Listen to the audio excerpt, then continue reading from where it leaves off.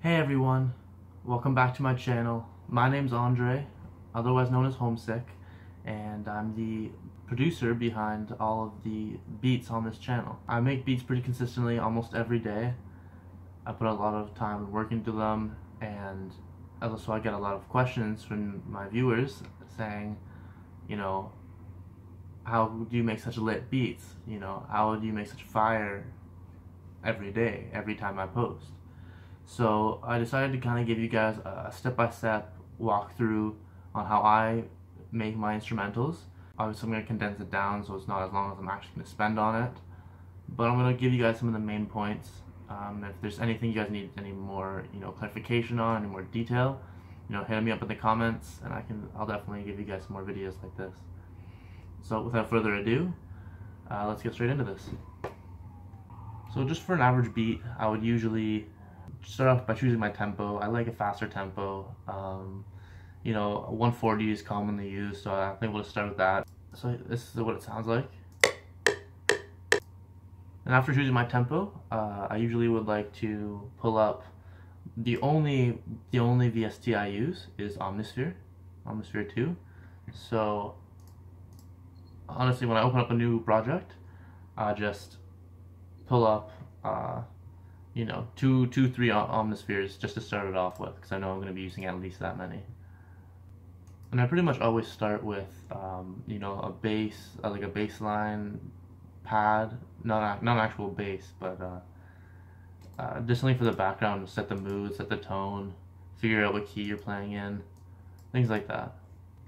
So with Omnisphere, it comes with a bunch of great presets. I usually like to choose something and then kind of mess around from there.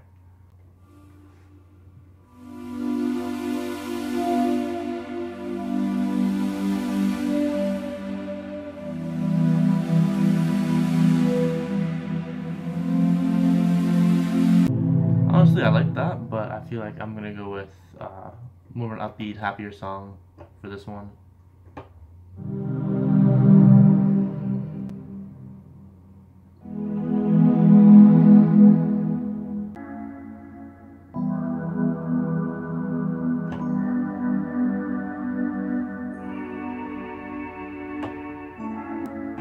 Okay, so I like that. I'm gonna just record it then.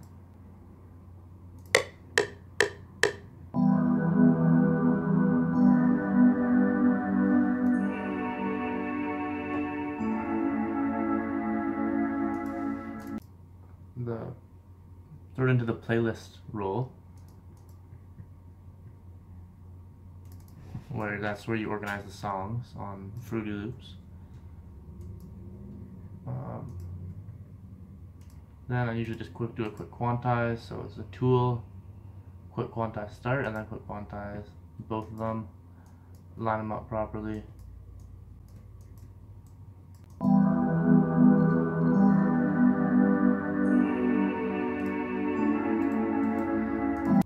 After I've chosen a preset and I like how it's starting to sound, I'll go back into the preset and change some things, make it a little more unique, maybe layer some more instruments on top of it, and just make it more different than just choosing a preset. So usually I like some delay, some reverb, some pan effects, things like that.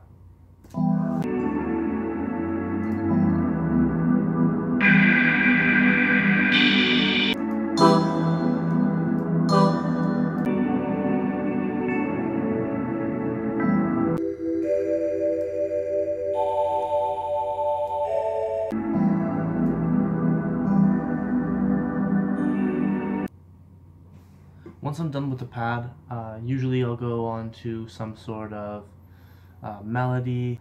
So that's what I'll probably do next. I'll just pull up the next Omnisphere and just kind of go off of what the first line sounds like, and I'll think of what I would like to add to that.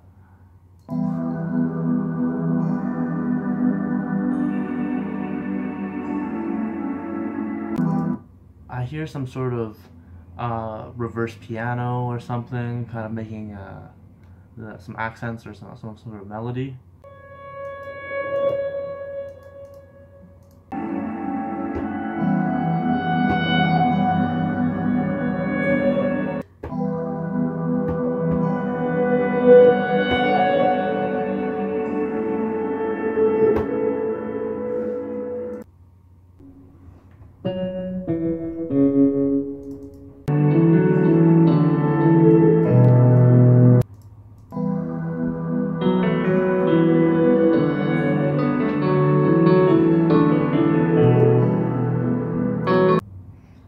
it's ready to add some drums.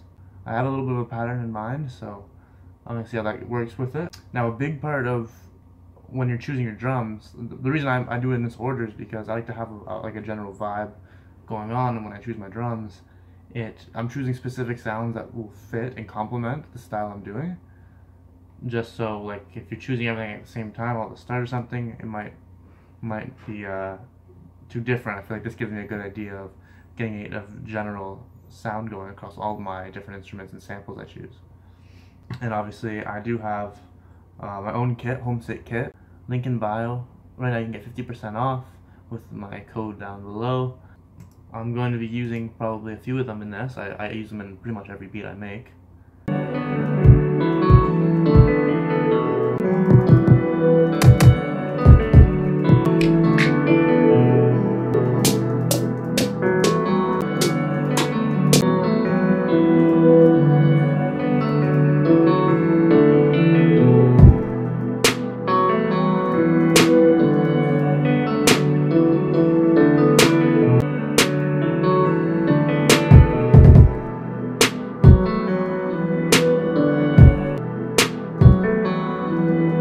Always give variation to the velocity of all your hits. Just adds a little bit of extra spice that you need sometimes. Also, I always layer my kicks, my snares, everything. Everything's layered, always. Just makes it more dynamic, more unique.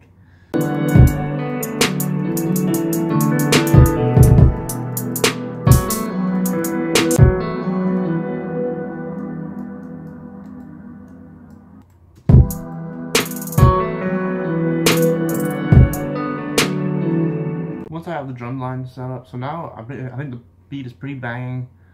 We have all the necessary parts so far.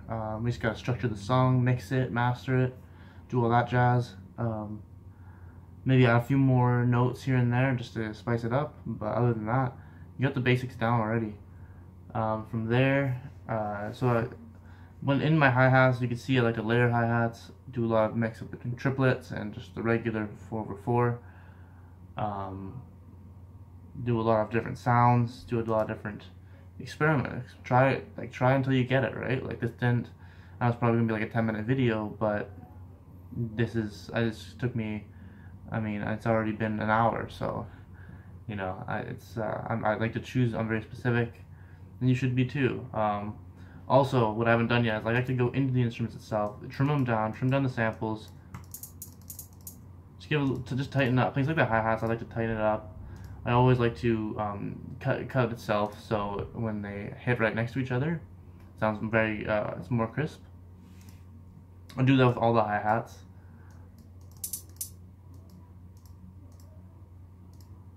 I should just add that little bit, oh, not the crossfade. Let's just add a little bit more preciseness.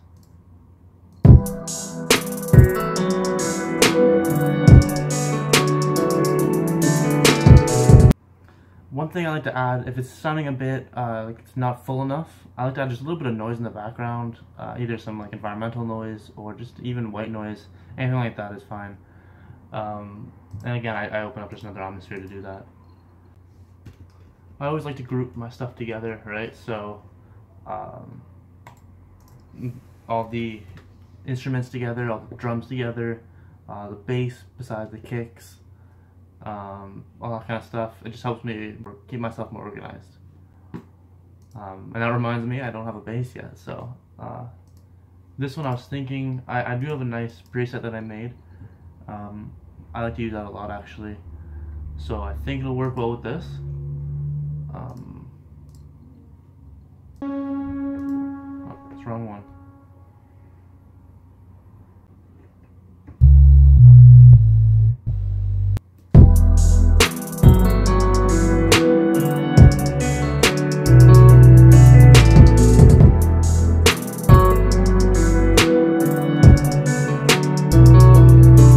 Now before I get into mixing it, I always make my bass and my kicks mono. That's just something I do right off the start. So let's just do that right here. It definitely helps control the bass, centers it down that middle area so it's not just kind of floating everywhere with all the different sounds and all the highs that the bass has. It's mono, so it's focused right down the middle, right?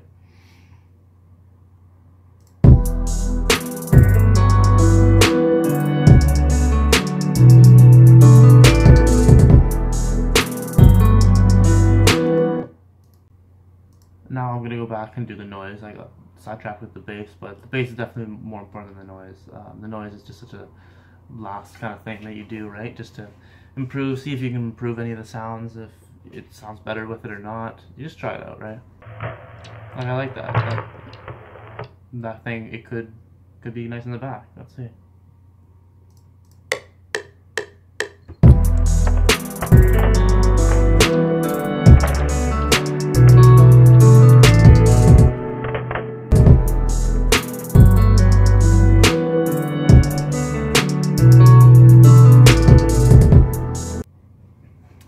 Then I go through and mix everything myself. I would just pretty much mute everything, start with the monos, move throughout the stereo space. Sometimes I make the song mono. I don't really know how much it's really helped me, but that's, you know, I read that somewhere, so I tried it out a few times. So I do it sometimes, but I don't know. I don't think I'm going to do it this time.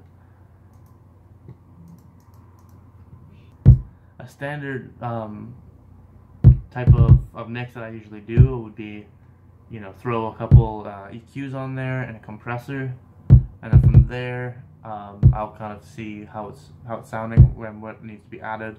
A lot of times with my basses and my kicks, I'll add also some distortion, and so that way it adds a little more texture, a little more flavor to it. I usually boost my kicks at around 80 hertz. Take the one down.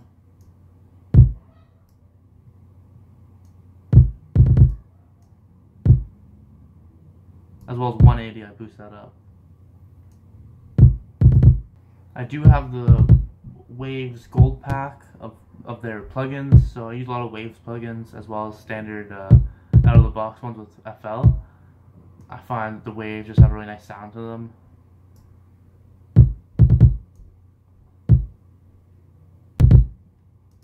I like how that sounds. I might even add a little extra bass down there.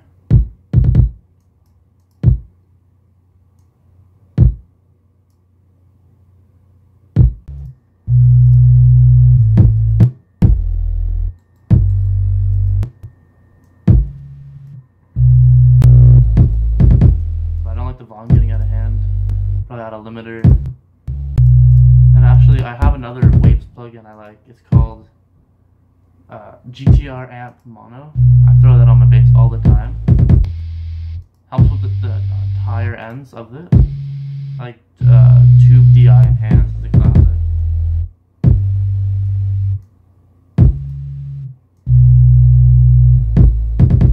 In those EQs, if you haven't noticed already, all I do is I throw on this cutoff on the top and the bottom.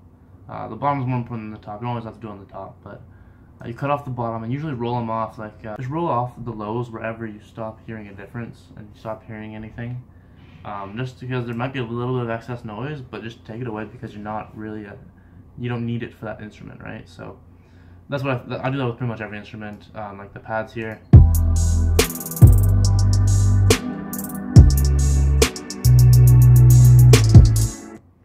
I could even go a little higher, but I don't really want to mess with the mid-lows of the pad, because that's where I like to put it, so I think that's going to be good for that.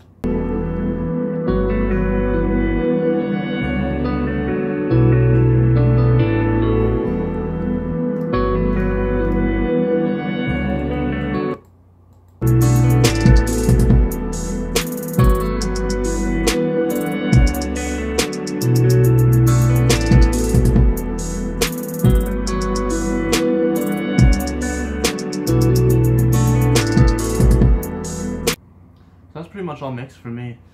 I think it sounds pretty good. I'm just gonna finish structuring it out into a song now.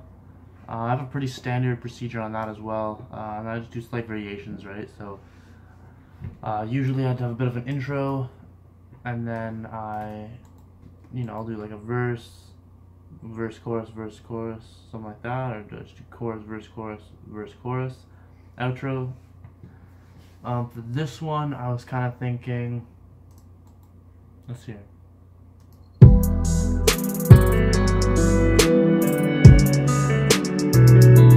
Probably just like a intro to a chorus, verse, and then just a chorus, then end it. It won't be that long. I'm gonna make it pretty short. Started off, I always keep the pad in there. So let me think. Probably no drums.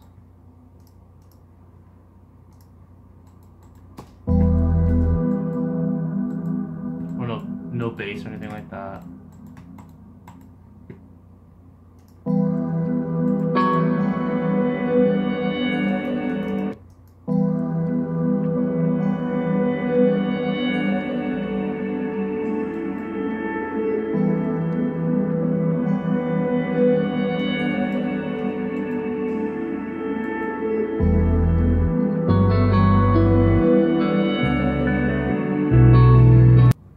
I'm definitely going to change up the beginning drums, give it more of a drop than what it has right now.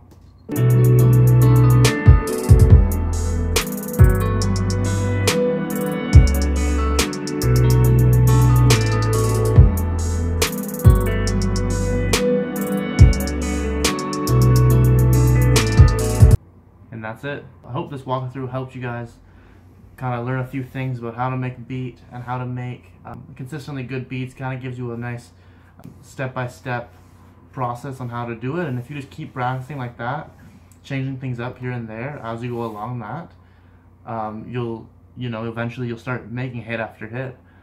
So anyway, I hope you guys really enjoyed it. And if you want to see more of these, if you want to see any more in-depth tutorials, maybe about certain points, certain things I did that you saw that you want to hear more of, or figure out why I did that, leave it down in the comments below. Also, this beat will be up for sale like the rest. www.homesick with an X, HOMESIX.net. Link in bio. You can purchase these beats. Let me know if you guys want to see more of them. Like and subscribe if you enjoyed.